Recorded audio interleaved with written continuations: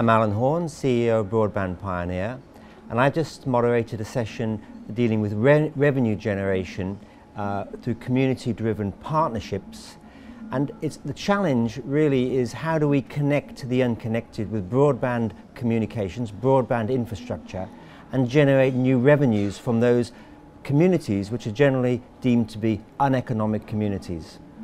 And the panelists and the participants in this session came to some very simple but firm conclusions that revenues can be generated from these communities, but what it needs is the governments, first and foremost, to set the right enabling policies, an ICT policy and a policy on total inclusion and e-government. That's the first and foremost.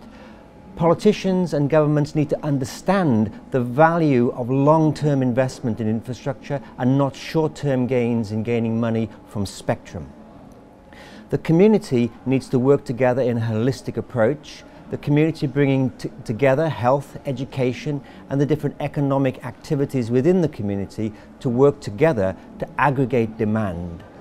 And a really firm statement came over was all network operators need to really understand and work with the community, understand their needs and provide the services that those communities really need and are prepared to pay for.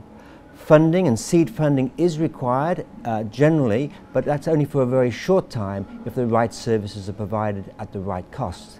The regulator needs to create the right regulatory environments for operators and communities to invest in their networks within those communities. So creating the right environment, working together in a holistic way was some of the key messages to actually generate new revenues and install broadband communications. Thank you.